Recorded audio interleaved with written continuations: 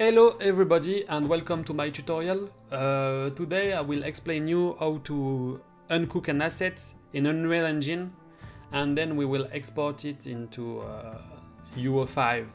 So I apologize for my English, it's not the best, and as you noticed I'm French, so yeah, I will do my best to be crystal clear.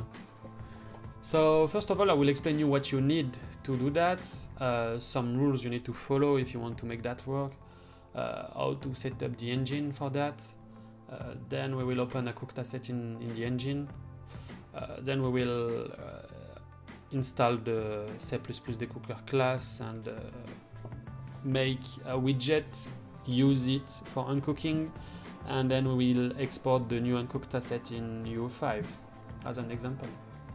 So first of all, you need a game with cooked asset, obviously. So me, I choose 3 Hells of Mana, right?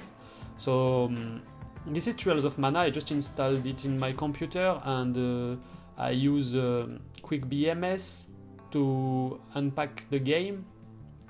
Since I got the game unpacked, you know, I have access to the content and all the stuff inside the game, so UAsset and UXP. So this file are cooked. We basically can't open them in the editor. So that's our job today. We will convert them into uncooked assets.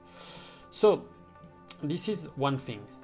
Second thing, you need UO 4.22, at least 4.22. I didn't try with engine above that, but minimum you need that because we will use the utility Widget Editor, which is not I don't think it exists below 4.22, so that's why you can do this only in 4.22 at minimum.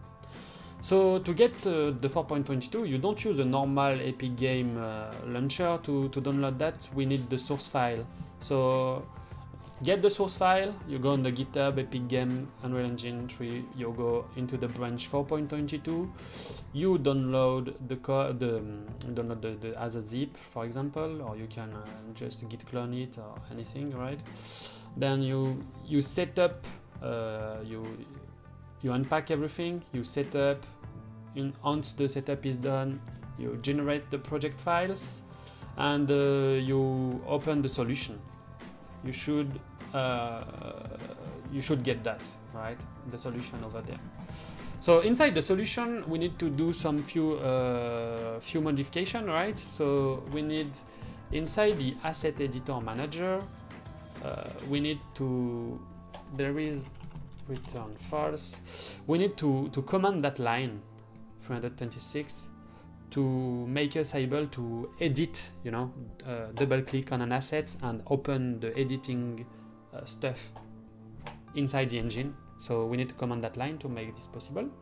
In material shared.cpp, we need to assume the shader map is complete. So this is to false, we need to turn it to true. In uObject global, we need to allow unversioned content in the editor.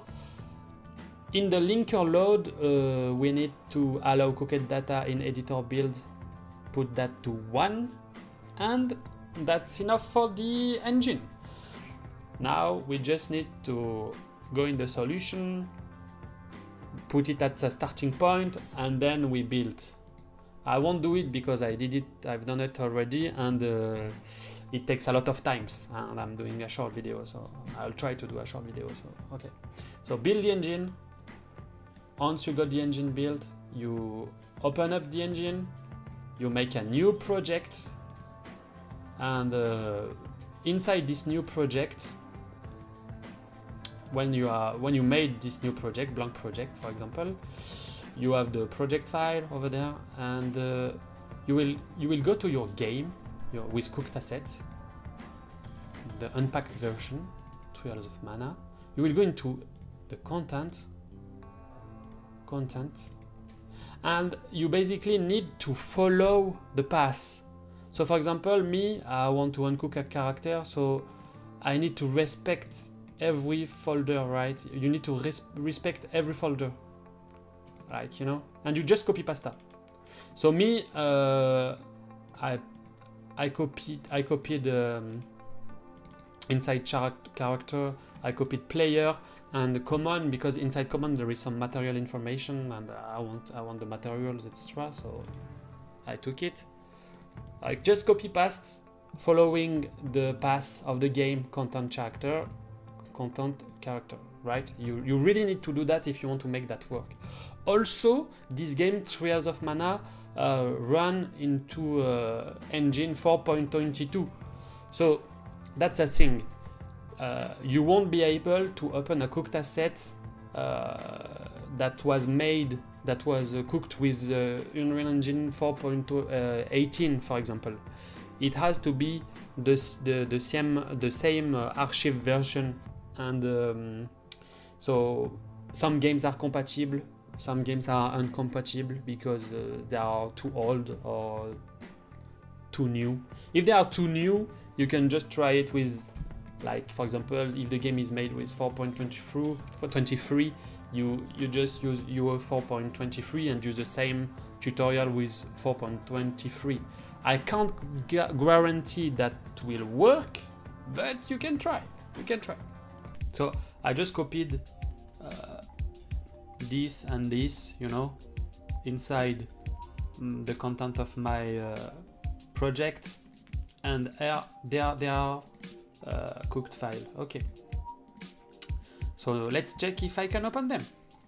Character, player, player 4, for example, model, let's say C, open. Okay, that's cute. And as you can see, I have access to morph targets, etc. And materials are also there. Okay, so that's cool. But I can only use this asset inside this version of the engine. So that's good, but that's not enough. I want more. I want to be able to use this asset in another engine, like let's say UO5, for example, UO5. But to do that, I need to uncook that file. I need to uncook that asset. So let's do this. For doing that, we will make a new C++ file, new C++ class, show all classes, object as parent. Next, you create asset decooker. All right, I have already it because I've done that already before doing the video, but you do it, asset decooker, okay, and you create the class. Open up your two CPP and H, and you will copy everything that's inside the CPP and inside the H, inside both of the both H and CPP, right? And then you build the game, you build your game, your project, you build your project. Okay, that will give us a new blueprint usable, so we will use it now. We will use it. So go back over there, we will make a new editor utility, editor widget. Okay, so I did it, so you call it Decooker, for example. Okay, and what's inside this? Let's edit. It's just a button, so I just grab a button, up, boom, button. I add text inside.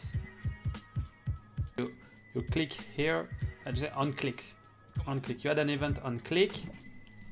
You add an event on click, and on click we want to selected assets. We get the selected asset, and we want to go to asset tools, and we have the Decook asset, and we grab that here. Save. I think we're good. Huh? We're good. So now we run the widget. Okay. And now you can go to, for example, player 6, model B. Let's see how it looks like. Okay, that's a cute girl. Let's go. Let's say we use that, and let's say I want this character, so that's a cooked file, uncook. Okay, so this made a new folder inside, and there is inside the same character, the same mesh, but this one is uncooked. Still have the morph target and stuff. To check if that's true, we will save, show in Explorer. Where is it? Show in Explorer. Okay, so that's my U assets. So let's copy that. And then I will back to my project and Valley of the Ancient. This is a UE5 project content, and I will let's say I passed it in there. Okay, and let's open Valley of the Ancient.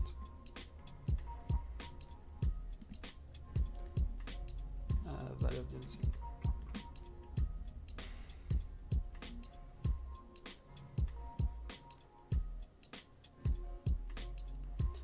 All right, we are there, and there is the file. There is the file. So he says that there are no valid skeleton, that it's logical because we didn't uncook the skeleton and stuff, but let's say we create a new skeleton for that. Okay, so obviously as well I don't have the materials, but everything is there. And as you can see, this is the model, and you have access to the morph target, and that's cool. So this is working with animation, meshes, physical assets, and I truly think we can extend that for more stuff, like probably even blueprint or stuff like that, because I know we can load like VFX and stuff in the engine, so I assume it must be possible to export them. Let me change music. Okay, so yes, so guys, I hope you liked that, and you can improve that code. You can add more functionality, more support, and share it on Guildor's forum. Thanks to Constantin for this amazing website, uModel forum. It's really good. So yes, guys, feel free to improve the code, add more support, and just share it on the forum. Okay, thank you.